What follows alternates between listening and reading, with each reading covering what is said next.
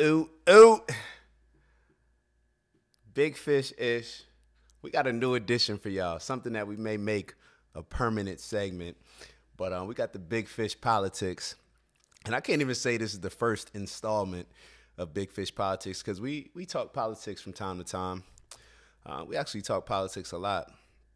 And y'all know I'm always roasting the Democrats. Well, I get at both, but I especially target the Dems just because I feel like they're always full of some BS, especially when it comes to black people. But I target the Dems. They always playing the victim card and trying to play on people's emotions. And I feel like when it comes to my community, there's been a lot of swindling and taking advantage of going on. So it is what it is. But neither here nor there. I'm actually going to do something a little bit different today, and I'm going to consult for the Democrats. I'm going to consult the Democrats on how they can win the black vote.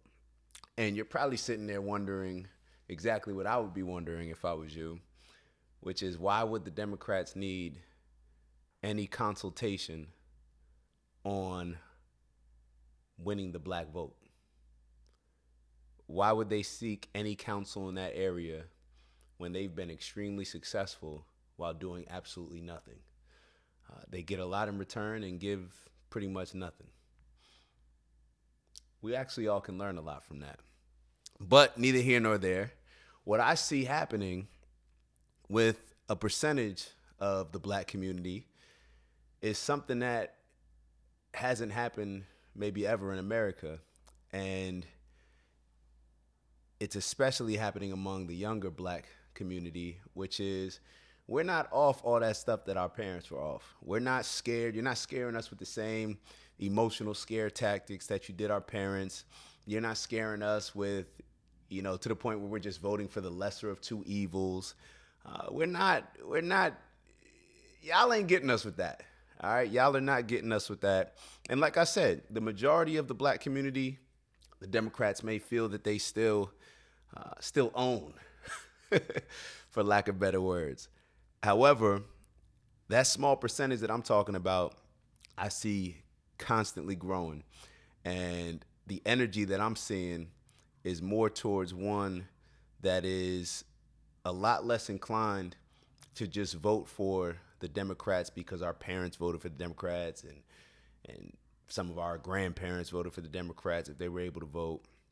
And nobody's beat for that. So this is what's going to happen.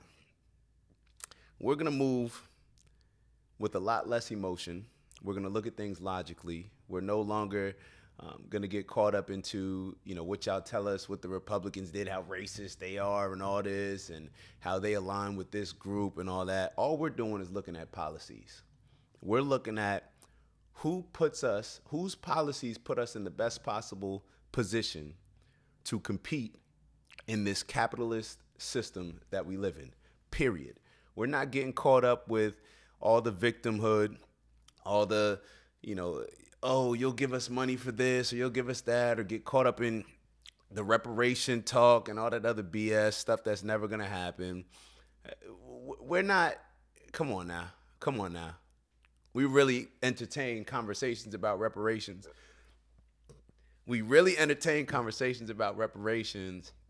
When this group hasn't given us anything that they said they have probably for the last 20 to 30 years. Think about that. And y'all really sitting here entertaining conversations about reparations. Knock it off. And I know they got some stuff going on in California and stuff like that, but whatever. Neither here nor there. Y'all can listen to me if y'all want. I'm going to give y'all some game. All right? I'm going to give y'all some tips. Take it or leave it. So I'm going to give you, what I got, 5 here? I think I got 4. 4 pieces of advice that if I was y'all, I would take heed to. So if I'm a Democrat, how would I appeal? What would be my new way of appealing to black people especially considering this percentage of blacks that I'm talking about that are not our parents' generation of black Democrats. All right. More of us are independent. A lot of us like the Republicans. So I can sit here and say, you know, it's not about voting for who you like. It's about voting for who puts us in the best position. But a lot of us even like some of the Republican candidates. I tend to just remove the like from any of them, even though some Republicans I'm definitely somewhat. I'm definitely not fan. I wouldn't say fan, but they definitely appeal to me in ways that a lot of the Democrats don't. But let's get to it. I came here to give y'all 4 pieces of advice. Like I said, y'all could take it or leave it. If I was y'all, I would reach out to me right after this. I don't know, and get me on somebody's payroll. I would bring me in as a shoot. I do business consulting anyway. I would bring me in on the political side. I can give y'all a little bit more advice, give y'all a realistic perspective of what's going on and how we're not off any of y'all old tricks and tactics. But the first thing that I would do, if I was a Democrat trying to appeal and win the votes of black people, an admission of guilt. Now, what is that admission of guilt? I would admit that the Democrats are guilty of BSing us and being full of shit for years. All right? Full of shit for years, especially when it comes to all the promises that have been made to black people, all the fake programs that y'all put in play, or everything that y'all want to talk about when y'all are up for election, stuff that y'all need to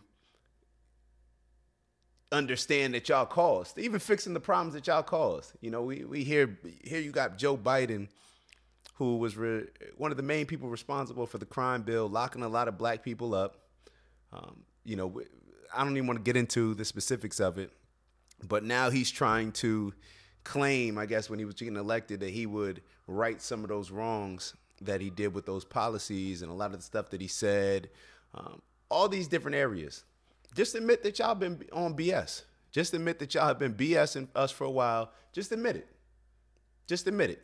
You know, a lot of times we do wrong and we want to just keep kicking the can down the road instead of just coming out and saying, you know what, I messed up. We've been messing up and I'm taking responsibility for it and accountability for it. And just acknowledging that we did mess up and we did take advantage of y'all and we did BS y'all for years. That's number 1. Number 2, I would admit that shamefully, we've prioritized other groups ahead of you as if their struggle has been anything on your level. Now, what are these other groups that I'm talking about? And I don't want to play the game where, you know, we're competing with this group goes through, with that group goes through, because that's just not really my style. Like, it's not the whole victim style, but I'm consulting. So I'm talking to Democrats. So I would admit that. I would admit that when you have, you know, a guy like Joe Biden, who, like I said, was a major contributor when it comes to the crime bill and destroying a lot of black families and responsible for black people being in the position that we're in. He's a major factor in that. The policies that he put in place. We always talk about policies and stuff. Well, his policies are I guess they were a reason why black families were destroyed then, and it contributed and continues to contribute to a lot of the issues that we have right now in the black community, where we're lacking male leadership because we don't have fathers in the household. So when you have a man like Biden responsible for that, and then he gets up and says that the LGBTQ community is his number 1 priority, that's a problem. And like I said, it may not be a problem for all black people, but it's a problem for a small percentage of us that is continuing to grow. So my advice to you all would be, admit shamefully prioritizing other groups' initiatives and agendas over ours. Because based on the history that we've had supporting y'all, blindly following y'all, if there's any group that quote unquote deserves, I guess that would be the right word. If there's any group that has earned, or I'm not even gonna say earned, I can't say earned, because we haven't earned it. Because earning it is making sure that you hold somebody's feet to the fire and hold them accountable. So I don't know what word I'll say. I'll just say, I guess, deserved, even though I wouldn't necessarily totally agree with that word. But if there's any group that has deserved y'all to do something for them, it's us. It's us. And y'all are going to learn that very quickly. Like I said, it may not be all of us, but through a small percentage of us that y'all need, because y'all need all of us. Small percentage of us can sway this thing one way or another. So that would be my second recommendation. Admit that you've shamefully prioritized other groups' agendas and causes and initiatives over ours. Number 3, I'm not sure if everybody remembers or got to catch Barack Obama's last speech when I guess he was on his way out of office, and he was bringing up the struggles that black people have faced in America throughout history. And he decided to reference other groups' struggles as well, as in to compare them, to say like, hey, black people, I know, we always talk about our struggle, but look at the Italian guy, he struggled. Look at the Asian guy, he struggled. Look at the Indian guy, all these different groups he started to mention, and all he was doing was trying to make himself feel better about not coming through and delivering on all that empty hope that he promised us when he was running. Remember, he was running on hope, made all these promises, and now you finish off by saying, like, pretty much, I don't even know what you were doing. Trying to play the blame game, trying to blame us for being in the position that we are in when we already know that. But then when you come out and say that you're going to be the savior of this, and you're running on hope, and you get everybody's vote just by being black, and shame on us for doing that. But you get everybody's vote just by being black and making these promises, coming across very much like a pastor and not delivering on any of them. And then you have the nerve to turn around and make yourself feel better by saying that, oh, well, black people struggles. Everybody struggles. So get your shit together. Pretty much that's what I took from it. That's corny. Don't do that. Don't do that. That would be my third piece of advice. Do not do like Barack. Take accountability. Just like we need to take accountability, Barack in that leadership position should have taken accountability instead of trying to, I don't know, like act as if, he did certain stuff for us and we just, whatever. Barack is Barack. I don't even want to get on him. But the third thing, like I said, that's what I would do. Take accountability, just like we should. Show us how we should take accountability by y'all taking accountability. All right? Don't compare our struggles to everyone else's and say, oh, because they've been able to overcome their struggles, we should be able to overcome ours. Don't do that if that wasn't your energy throughout the entire 8 years and even before that, are you campaigning for that presidential position that we put y'all in. All right? So don't do that. So that would be number 3. Number 4, keep it 100. Keep it 100. And what I mean by keep it 100 is be real about why y'all haven't done anything for us. Be real with us. Literally, that's what if I was running for office, whatever position it was, and I was running as a Democrat, I would keep it real. I would keep it real, and I would say, the reason why we haven't done stuff for y'all black people, the reason why we haven't kept our promises to y'all black people is because y'all don't make us. Other groups force us to.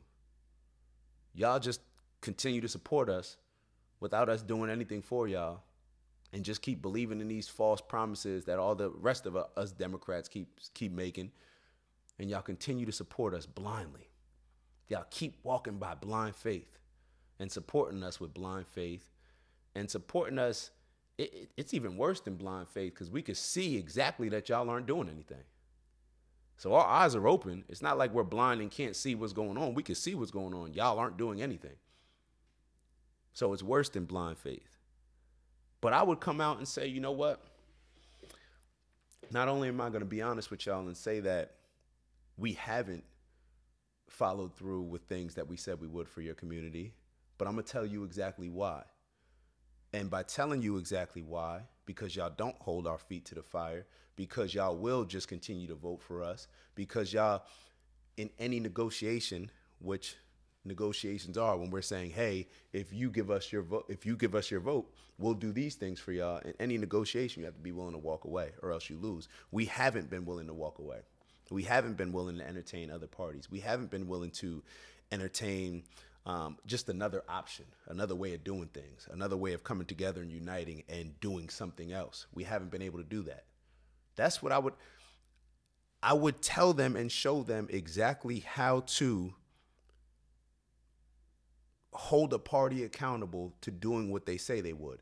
I would compare the black community to the LGBT community. And I would say, this is the reason why Joe Biden comes out and says that the LGBTQ community is his number one priority. And I would break it down and show the strategy that the LGBTQ community has been so successful in applying. Show their strategy. And I would be completely transparent with that black community. I would be completely transparent in saying these are the things that this community does. That's why we have to make sure that we follow through with the things that we promise to them. And these are the things that y'all do, which is why we don't have to follow through. However, here are some ways that I can help to make sure that we are held accountable to doing the things that we say. Somebody says that. Somebody follows all these 4 steps. The first step was admitting that y'all been BSing us for years when it comes to the promises. The second step is admitting that y'all shamefully have prioritized other groups ahead of us. The third one is don't do what Barack does and start playing the blame game and start deflecting and all that other stuff. And the fourth one is just keeping it 100 and explaining in detail exactly why the Democrats have not followed through with the promises made to the black community and show them how they can apply pressure in the right way to hold the Democratic Party to make sure that they are following through with the agendas that they put forth before us in order to win our support. Period. And that's going to establish a certain amount of trust, because as much as people hate when people don't keep their word to them, you know, just by saying like, hey, I'm going to do this, and, you know, a particular group or person doesn't keep their word, as much as we hate that, what we hate even more is the feeling that we've been taken advantage of, the feeling that we've been finessed, that we've been swindled, that we've been bamboozled. That's a terrible, terrible feeling. That's a terrible feeling. That goes above and beyond simply not keeping your word. But it's the fact that you're taking advantage of us and you're doing it intentionally. So when you can establish that trust with those 4 things that I just recommended to the Democrats, but it has to be genuine though. And that's the missing ingredient if we haven't caught on yet. It has to be genuine. But that's the beauty in being transparent. Just keep it real. Just keep it real. Don't act. Keep it real. Be transparent and come from a genuine place. And then people are more forgiving. People are more understanding. Because y'all may not see it, but I'm telling y'all, there's a group of us that are no longer willing to just continue to support y'all just because. It's funny because I guess we used to support y'all because we liked y'all. We thought you were cool. Clinton's cool. You know, he's the first black president, Bill Clinton. Used to always hear that, whatever. Barack is cool. You know, Michelle's cool. All these different things. I'm being real with y'all. a lot of us don't think y'all are the coolest ones anymore. A lot of us think that, yo, that other dude, that Republican or that independent, yo, he kind of cool. And the ones that y'all do elect, not to say that y'all don't have any quote unquote cool candidates, but the ones that y'all end up putting in a position to run for president, let's say, it's not the cool ones. It's not the cool ones. And y'all gonna lose on a lot of our votes. So it is what it is.